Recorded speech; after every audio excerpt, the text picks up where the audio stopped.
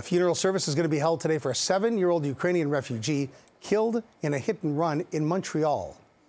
The little girl was struck while walking to school with her brother and sister back on the 13th of December by a driver who did not stop.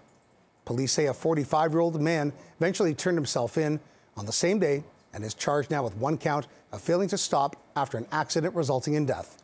The girl's father is a fighter with Ukraine's Territorial Defense Force and traveled to Montreal for his little girl's funeral.